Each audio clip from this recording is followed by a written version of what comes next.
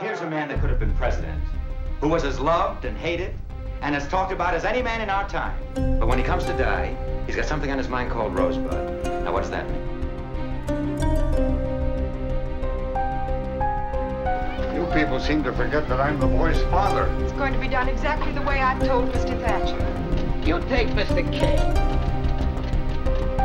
It wasn't money he wanted. Thatcher never did figure him out. Sometimes even I couldn't.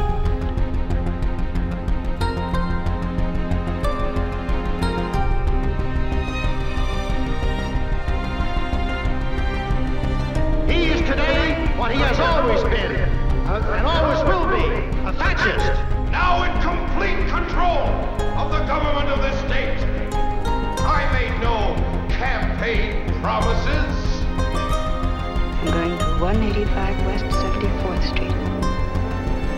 Your husband's only trying to be funny. Call him. Don't worry about me. I'm Charles Foster Kane.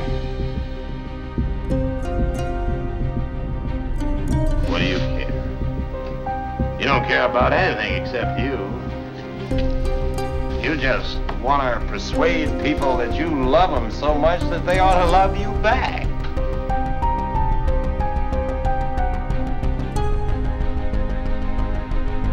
You don't love me. You want me to love you? Sure. I'm Charles Foster Kane. Whatever you want, just name it and it's yours. But you gotta love me.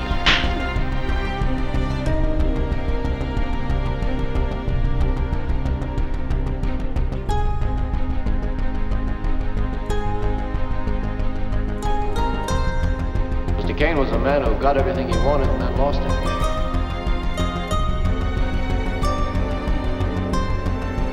I don't think any word can explain a man's life.